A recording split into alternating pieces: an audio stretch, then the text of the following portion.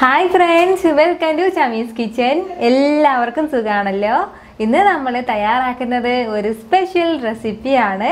വളരെ ടേസ്റ്റി ആയിട്ടുള്ള നല്ലൊരു മീറ്റ് റോൾ ആണ് നമ്മൾ ഇന്ന് തയ്യാറാക്കുന്നത്. എളുപ്പത്തിൽ കുറച്ച് ഇൻഗ്രീഡിയൻസ് മാത്രം വെച്ചിട്ട് നമുക്ക് ഈസി ആയിട്ട് തയ്യാറാക്കാവുന്നേ ഉള്ളൂ.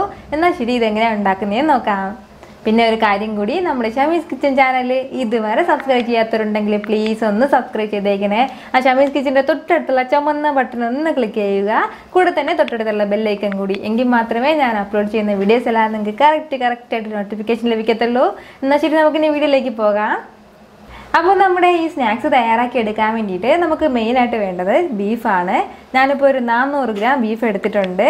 ബീഫ് ഇല്ലയെന്നുണ്ടെങ്കിൽ നമുക്കിത് മട്ടനിലും തയ്യാറാക്കാം. അപ്പോൾ ഇത് രണ്ടും ഇഷ്ടമില്ല എന്നുണ്ടെങ്കിൽ മാത്രം നമുക്ക് ചിക്കനിലേക്ക് മാറാം.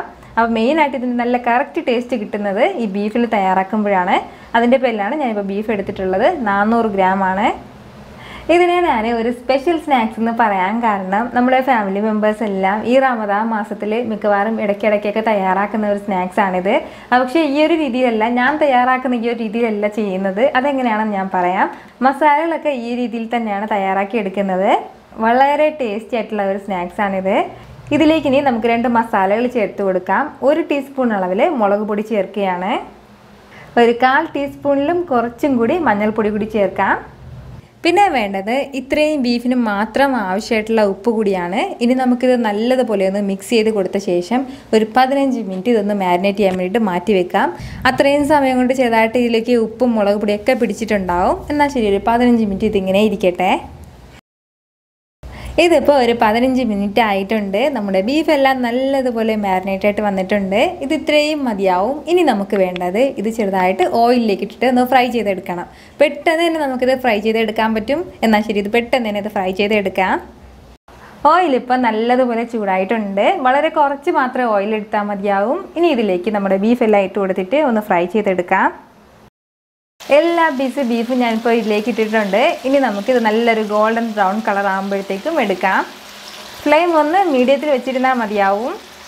നമ്മുടെ ഈ ബീഫെല്ലാം നല്ലതുപോലെ ഒന്ന് വെന്തിട്ട് മാത്രം കിട്ടിയാൽ മതിയാവും. നമ്മളിത് ഒരുപാട് സമയം ഇട്ടിരിക്കേണ്ട ആവശ്യമൊന്നുമില്ല.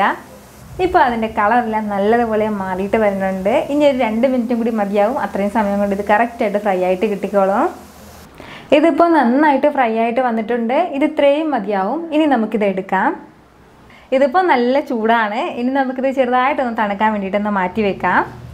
ചെറുതായിട്ടൊന്ന് തണുത്തതിന് ശേഷം ഞാനിപ്പോൾ ഒരു മിക്സിയുടെ ജാറിലേക്ക് മാറ്റിയിട്ടുണ്ട്. ഇനി നമുക്കിത് നല്ലതുപോലെ ഒന്ന് ക്രഷ് ചെയ്തെടുക്കണം. എന്ന് വെച്ചാൽ നല്ലതുപോലെ ഒന്ന് പൊടിച്ചിട്ട് എടുക്കണം, ആ ഒരു രീതിയിൽ. എന്നാൽ ശരി, ഞാൻ പെട്ടെന്ന് പോയി ഒരു സ്പീഡിൽ ഒന്ന് പൊടിച്ചെടുത്തിട്ട് വരാം. നമ്മുടെ ബീഫ് ഇപ്പോൾ ഞാൻ ഇതുപോലെയാണ് ക്രഷ് ചെയ്തെടുത്തിട്ടുള്ളത്. ഈ ഒരു രീതിയിൽ വേണം നമ്മളിത് പൊടിച്ചെടുക്കാനായിട്ട്. ഒരുപാട് അങ്ങ് പൊടിഞ്ഞിട്ട് പോകാൻ പാടില്ല. ഇതുപോലെ ഇങ്ങനെ നൂലായിട്ട് ഇങ്ങനെ കിടക്കണം. ആ ഒരു രീതിയിൽ വേണം പൊടിച്ചെടുക്കാനായിട്ട്. അപ്പോൾ നമ്മുടെ ഈ ബീഫിൻ്റെ കറിയൊക്കെ റെഡി ആയിട്ടുണ്ട്. ഇനി നമുക്കിതിന് വേണ്ട മസാല തയ്യാറാക്കി എടുക്കാം. ഒരു പാൻ വെച്ച് കൊടുത്തിട്ടുണ്ട്. അതൊന്ന് ചൂടായ ശേഷം അതിലേക്ക് നമുക്ക് ഒരു 3 ടേബിൾ സ്പൂൺ അളവിൽ ഓയിൽ ഒഴിച്ചു കൊടുക്കാം. ഓയിൽ ഒന്ന് ചൂടായി കഴിഞ്ഞാൽ പിന്നെ നമുക്കിതിലേക്ക് ചേർക്കേണ്ടത് സവാളയാണ്. ഞാനിപ്പോൾ ഒരു 4 സവാള ചെറുതായിട്ട് അരിഞ്ഞിട്ട് എടുത്തിട്ടുണ്ട്. 400 ഗ്രാം ബീഫിന് 4 സവാളയാണ് എടുക്കുന്നത്. ഇതിന് നല്ലതുപോലെ ഒന്ന് വഴറ്റിയെടുക്കാം. ഒരുപാട് വഴണ്ടിട്ട് വരണ്ട. അതിന് മുന്നേ ബാക്കി കാര്യങ്ങൾ കൂടി നമുക്ക് ചേർക്കേണ്ടതുണ്ട്. ഇതുപോലെ ചെറുതായിട്ടൊന്ന് വാടി കിട്ടുമ്പോഴത്തേക്കും നമുക്കിതിലേക്ക് ഒരു തക്കാളി ചെറുതായിട്ട് അരിഞ്ഞ് ചേർക്കാം. കൂടെ തന്നെ 2 പച്ചമുളക് കൂടി. പിന്നെ വേണ്ടത് 1 ടീസ്പൂൺ അളവിൽ ഇഞ്ചി വെളുത്തുള്ളി പേസ്റ്റ് കൂടിയാണ്. കൂടെ തന്നെ സവാള ഒന്ന് പെട്ടെന്ന് വഴറ്റി കിട്ടാൻ വേണ്ടിയിട്ട് ഇതിന് ഇത്രയും ആവശ്യമായിട്ടുള്ള ഉപ്പ് കൂടി ചേർത്ത് നല്ലതുപോലെ ഒന്ന് വഴറ്റിയെടുക്കാം. ഈ ഒരു രീതിയിൽ നമ്മുടെ സവാള നന്നായിട്ടൊന്ന് വഴറ്റിട്ട് കിട്ടണം. മാക്സിമം നല്ലതുപോലെ ഒന്ന് വഴറ്റിട്ട് കിട്ടിയാൽ മാത്രം മതിയാവും. ഇനി നമുക്കിതിലേക്ക് കുറച്ച് മസാലകളൊക്കെ ചേർത്ത് കൊടുക്കാം. 1 ടേബിൾ സ്പൂൺ അളവിൽ മുളക് പൊടി ചേർത്ത് കൊടുക്കാം. ഇത് കാശ്മീരി ചില്ലിയാണ്. അതിൻ്റെ പേരിൽ കുറച്ച് എരിവ് കുറവായിട്ടിരിക്കും. അപ്പോൾ ഇച്ചിരി എരിവുള്ള മുളകാണെന്നുണ്ടെങ്കിൽ ഇത്ര ഇടണ്ട, കുറച്ചിട്ടാൽ മതിയാവും. പിന്നെ വേണ്ടത് ഒരു 1/4 ടീസ്പൂൺ അളവിൽ മഞ്ഞൾപ്പൊടിയാണ്. കൂടെ തന്നെ അതുപോലെ 1 ടേബിൾ സ്പൂൺ അളവിൽ പെരിഞ്ജീരകം പൊടിച്ചത് കൂടി. ചെറിയ ജീരകമല്ല, പെരിഞ്ജീരകമാണ്. പിന്നെ വേണ്ടത് 1 ടീസ്പൂൺ അളവിൽ കുരുമുളക് പൊടിച്ചത്. ഇപ്പോൾ കുരുമുളക് ചെറുതായിട്ട് ക്രഷ് ചെയ്തെടുത്തതാണ് ഞാനിപ്പോൾ ഇതിലേക്ക് ചേർക്കുന്നത്. അപ്പോൾ ഇത് ഇത്രയും ചേർത്തിട്ട് നമുക്കിത് നല്ലതുപോലെ ഒന്ന് വഴറ്റി കൊടുക്കാം. ആ മസാലയുടെയൊക്കെ ആ ഒരു പച്ചമണം മാറുന്നവരെ മാത്രം നമ്മളൊന്ന് വഴറ്റിയെടുത്താൽ മതിയാവും. ഇപ്പോൾ നമ്മുടെ മസാലയുടെ പച്ചമണമൊക്കെ നല്ലതുപോലെ മാറിയിട്ടുണ്ട്. ഇനി നമുക്കിതിലേക്ക് ചേർക്കേണ്ടത് നമ്മൾ നേരത്തെ പൊടിച്ച് വെച്ചിരുന്ന ബീഫാണ്. അപ്പോൾ അത് കൂടി ഇതിൻ്റെ കൂടെ ചേർക്കാം. ഒരല്പം പോലും വെള്ളം ഒന്നും ചേർക്കാതെ വേണം നമ്മളിത് മിക്സ് ചെയ്തെടുക്കാൻ വേണ്ടിയിട്ട്. നന്നായിട്ടൊന്ന് മിക്സ് ചെയ്തെടുത്താൽ മാത്രം മതിയാവും. പിന്നെ നമ്മളിത് ഫ്ലെയിമിലിട്ടിട്ട് വീണ്ടും വഴറ്റി അങ്ങനെയൊന്നും ആവശ്യമില്ല. മാക്സിമം നല്ലതുപോലെ ഒന്ന് മിക്സ് ചെയ്തെടുത്താൽ മാത്രം മതിയാവും. ഇതിപ്പോൾ ഞാൻ നന്നായിട്ട് മിക്സ് ചെയ്തെടുത്തിട്ടുണ്ട്. അപ്പോൾ നമ്മുടെ മസാലക്കൂട്ട് നല്ലതുപോലെ റെഡി ആയിട്ടുണ്ട്. ഇത് ഇത്രയും മതിയാവും. അപ്പോൾ ഞാൻ നേരത്തെ പറഞ്ഞതുപോലെ തന്നെ നമ്മുടെ വീട്ടിൽ സാധാരണ വെക്കണ എങ്ങനെയെന്ന് വെച്ചാൽ നമ്മുടെ ഈ മസാല റെഡി ആയി കഴിഞ്ഞാൽ പിന്നെ അതിൽ നിന്ന് കുറച്ചെടുത്തിട്ട് ഇതുപോലെ ഓരോ ബോൾസാക്കി തയ്യാറാക്കിയ ശേഷം മൈദയുടെ ബാറ്ററിൽ മുക്കിയിട്ട് ഒന്ന് ഫ്രൈ ചെയ്ത് എടുക്കുകയാണ് ചെയ്യുന്നത്. അപ്പോൾ ആ ഒരു രീതിയിലല്ല നമ്മളിന്ന് തയ്യാറാക്കുന്നത്. നമ്മളിന്ന് റോൾ ഷീറ്റിലേക്ക് വെച്ചതിന് ശേഷം അത് ഫോൾഡ് ചെയ്തിട്ട് ഓയിലിലേക്കിട്ട് ഫ്രൈ ചെയ്യുകയാണ് ചെയ്യുന്നത്. എന്നാൽ ശരി, നമുക്കതൊന്ന് ഫോൾഡ് ചെയ്തെടുക്കാം. അപ്പോൾ അതുപോലെ റോൾ ഷീറ്റോ അല്ലാന്നുണ്ടെങ്കിൽ പപ്സിൻ്റെ ഷീറ്റോ ഒന്നും ഇല്ലാന്നുണ്ടെങ്കിൽ ഞാൻ ഈ പറഞ്ഞതുപോലെ തന്നെ മൈദയുടെ ബാറ്ററിലൊന്ന് ഡിപ്പ് ചെയ്തിട്ട് അത് ഓയിലിലേക്കിട്ട് ഫ്രൈ ചെയ്തെടുത്താലും മതിയാവും. അത് നല്ല ടേസ്റ്റ് ആയിട്ടുള്ള ഒന്ന് തന്നെയാണ്. ആ ഒരു രീതിയിലാണ് സാധാരണ നമ്മൾ തയ്യാറാക്കുന്നത്. ഇത് ഇച്ചിരി പാടല്ലേ, ഇച്ചിരി ഫോൾഡ് ചെയ്തെടുക്കുന്നുള്ള ഇച്ചിരി പ്രയാസമുണ്ട്. അതില്ലാന്നുണ്ടെങ്കിൽ അങ്ങനെ ചെയ്താൽ മതിയാവും. നമ്മളിതുപോലെ റോൾ ചെയ്തെടുക്കാൻ വേണ്ടിയിട്ട് ഇതുപോലെ റോൾ ഷീറ്റാണ്, റെഡിമെയ്ഡ് ആയിട്ടുള്ള റോൾ ഷീറ്റാണ് യൂസ് ചെയ്യുന്നത്.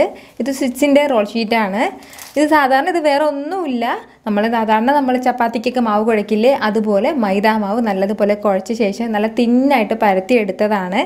അത്രയേ ഉള്ളൂ. ചെറുതായിട്ടൊന്ന് ചൂടാക്കി എടുക്കുകയും കൂടെ ചെയ്തിട്ടുണ്ട്. ആ ഒരു രീതിയിലാണ് ഈ ഷീറ്റ് വരുന്നത്. അപ്പോൾ ഇത് നമുക്ക് പെട്ടെന്ന് തന്നെ തയ്യാറാക്കി എടുക്കാൻ വേണ്ടിയിട്ട് പറ്റും. അതിൻ്റെ പേരിലാണ് റെഡിമെയ്ഡായിട്ട് വാങ്ങിയിട്ടുള്ളത്. ഇനി നമുക്ക് ഓരോ ഷീറ്റിലേക്കും നമ്മുടെ മസാല ഫില്ല് ചെയ്ത് കൊടുക്കാം. നമുക്ക് എത്ര മസാലയാണോ വേണ്ടത് അതിനനുസരിച്ചിട്ട് നമ്മളിത് വെച്ചാൽ മതിയാവും. ഇപ്പോൾ കുറച്ച് മതിയെങ്കിൽ കുറച്ച് വെച്ചാൽ മതി, അല്ലാന്നുണ്ടെങ്കിൽ കൂടുതൽ വെക്കണമെന്നുണ്ടെങ്കിൽ ആ രീതിയിൽ വെക്കാം. എന്നിട്ട് നമുക്ക് നല്ലതുപോലെ ഒന്ന് റോൾ ചെയ്തിട്ട് ഒന്ന് ഫോൾഡ് ചെയ്ത് എടുത്താൽ മതിയാവും. ഫോൾഡ് ചെയ്ത് എടുക്കുമ്പോൾ അതിൻ്റെ ടോപ്പിലായിട്ട് കുറച്ച് മൈദയുടെ ബാറ്റർ കൂടി ഒന്ന് അപ്ലൈ ചെയ്ത് കൊടുത്തതിന് ശേഷം വേണം ഒന്ന് റോൾ ചെയ്തെടുക്കാൻ. എങ്കിൽ മാത്രമേ അത് കറക്റ്റായിട്ട് സ്റ്റിക്കായിട്ട് ഒട്ടിയിരിക്കുള്ളൂ. അതിൻ്റെ പേരിലാണ്. ഇതുപോലെ തന്നെ നമുക്ക് ബാക്കിയുള്ള എല്ലാ റോൾസും ഒന്ന് തയ്യാറാക്കിയെടുക്കാം. നമ്മുടെ മീറ്റ് റോളെല്ലാം ഞാനിപ്പോൾ ഇതുപോലെ തയ്യാറാക്കി വെച്ചിട്ടുണ്ട്. കൂടെ തന്നെ കുറച്ച് ബോൾസ് കൂടി ഇതുപോലെ സെപ്പറേറ്റ് ആയിട്ട് പിടിച്ച് വെച്ചിട്ടുണ്ട്. അപ്പോൾ അത് നമുക്ക് അതുപോലെ തന്നെ ഫ്രൈ ചെയ്തെടുക്കാം. അപ്പോൾ ഇത് ഞാൻ ഫ്രൈ ചെയ്യണം എങ്ങനെയെന്ന് വെച്ചാൽ സാധാരണ നമ്മൾ മുട്ടയുടെ ബാറ്ററിലൊന്ന് മുക്കിയതിന് ശേഷം പിന്നീട് ബ്രെഡ് ക്രംസിൽ റോൾ ചെയ്തിട്ടാണ് ഫ്രൈ ചെയ്യുന്നത്. സാധാരണ നമ്മൾ ചില സ്നാക്സ് എല്ലാം ഫ്രൈ ചെയ്തെടുക്കില്ലേ, ആ ഒരു രീതിയിൽ തന്നെയാണ്. മുട്ടയുടെ ബാറ്ററിലേക്ക് ഒന്ന് ഡിപ്പ് ചെയ്ത ശേഷം നമുക്ക് ബ്രെഡ് ക്രംസിലേക്ക് ഇട്ടിട്ട് നല്ലതുപോലെ ഒന്ന് റോൾ ചെയ്തെടുക്കാം. ഈ ഒരു രീതിയിൽ തന്നെ നമുക്ക് ബാക്കിയുള്ള എല്ലാ സ്നാക്സും ഒന്ന് റോൾ ചെയ്തെടുക്കാം. ബ്രെഡ് ക്രംസിൽ ഇതുപോലെ എല്ലാം റോൾ ചെയ്തെടുത്തിട്ടുണ്ട്. ഇനി നമുക്ക് ഫ്രൈ ചെയ്തെടുത്താൽ മാത്രം മതിയാവും. എന്നാൽ ശരി, നമുക്കിനി ഇത് ഫ്രൈ ചെയ്തെടുക്കാം. ഓയിൽ ഇപ്പോൾ നല്ലതുപോലെ ചൂടായിട്ടുണ്ട്. ഇതിലേക്ക് നമുക്കിനി ഓരോന്നായിട്ട് ഇട്ട് കൊടുത്തിട്ട് ഫ്രൈ ചെയ്തെടുക്കാം. ലൈറ്റായിട്ടൊരു ഗോൾഡൻ ബ്രൗൺ കളറിൽ മാത്രം വന്നാൽ മതിയാവും. കാരണം നമ്മൾ ഇതിലേക്ക് വെച്ചിരിക്കുന്ന എല്ലാ ഫില്ലിങ്ങും വേവിച്ചിട്ടുള്ളതാണ്. ഇനി നമ്മുടെ ആ ഷീറ്റ് കൂടി നല്ലതുപോലെ ഒന്ന് ക്രിസ്പി ആയിട്ട് വന്നാൽ മതിയാവും. അത് പെട്ടെന്ന് തന്നെ അത് ഫ്രൈ ആയിട്ട് കിട്ടും. ഒരു മീഡിയം ഫ്ലെയിമിൽ വെച്ചിരുന്നാൽ മതി. ഒരു സൈഡൊന്ന് ലൈറ്റായിട്ട് കളർ ചേഞ്ച് ചെയ്ത് കഴിഞ്ഞാൽ പിന്നെ നമുക്കിത് തിരിച്ചിട്ട് കൊടുക്കാം. വളരെ ടേസ്റ്റി ആയിട്ടുള്ള നല്ലൊരു മീറ്റ് റോളാണിത്. ഞാനിപ്പോൾ 2 ടൈപ്പിൽ ഇവിടെ സ്നാക്സ് കാണിക്കുന്നുണ്ടെങ്കിലും എനിക്ക് ഏറ്റവും കൂടുതൽ ഇഷ്ടമായിട്ടുള്ളത് ഈ രീതിയിൽ നമ്മൾ തയ്യാറാക്കി എടുക്കുന്നതാണ്. നല്ല ക്രിസ്പി ആയിട്ടാണ് ഇത് കിട്ടുന്നത്. ഇതുപോലെ തന്നെ ബാക്കിയുള്ള എല്ലാം നമുക്ക് ഫ്രൈ ചെയ്തെടുക്കാം. സാധാരണ വീട്ടിൽ തയ്യാറാക്കുന്ന രീതി ഞാൻ ഇവിടെ കാണിക്കുകയാണ്. അപ്പോൾ ഈ ഒരു ബോളിൻ്റെ ഷേപ്പിലാണ് മിക്കവാറും തയ്യാറാക്കുന്നത്. അപ്പോൾ ഇതിന് വേണ്ടിയിട്ട് ബാറ്ററിലേക്ക് നമ്മൾ ചേർത്തിട്ടുള്ള എന്തൊക്കെയാണെന്ന് വെച്ചാൽ 100 ഗ്രാം അളവിൽ മൈദാ മാവും ഒരു 3 ടേബിൾ സ്പൂൺ അളവിൽ അരിപ്പൊടിയും കൂടി ചേർത്തിട്ട് മിക്സ് ചെയ്തിട്ടാണ് ഈ ബാറ്റർ തയ്യാറാക്കിയിട്ടുള്ളത്. നല്ല കട്ടിയായിട്ട് വേണം നമ്മൾ ബാറ്റർ തയ്യാറാക്കി എടുക്കാനായിട്ട്. എന്നിട്ട് വേണം ഓരോന്നും റോൾ ചെയ്തിട്ട് എണ്ണയിലേക്ക് ഇട്ടിട്ട് ഫ്രൈ ചെയ്ത് എടുക്കാനായിട്ട്. അപ്പോൾ ഈ 2 രീതിയിലും എനിക്ക് നേരത്തെ നമ്മൾ തയ്യാറാക്കിയ ആ റോൾ ഷേപ്പിലുള്ളത് തന്നെയാണ് ഏറ്റവും ബെസ്റ്റായിട്ട് തോന്നിയിട്ടുള്ളത്. നമ്മൾ ഈ സ്നാക്സിൻ്റെ പുറം ഭാഗം അത്ര ക്രിസ്പി ആയിട്ടല്ല ഉള്ളത്, ഇച്ചിരി സോഫ്റ്റ് ആയിട്ടാണ് ഉള്ളത്.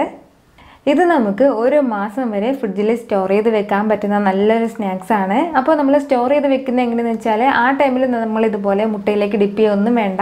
നമ്മൾ നേരത്തെ ഷീറ്റിൽ ഒന്ന് റോൾ ചെയ്തെടുത്തില്ലേ, അത്രയും ആകുമ്പോഴത്തേക്കും അത് നമുക്ക് ഒന്ന് മാറ്റി ബോക്സിലേക്ക് വെക്കാം. ഒരു പ്ലാസ്റ്റിക് ബോട്ടിലോ അല്ലാന്നുണ്ടെങ്കിൽ ഒരു പ്ലാസ്റ്റിക് കവറിലോ ആക്കിയിട്ട് ഫ്രീസറിലേക്ക് മാറ്റാവുന്നതാണ്.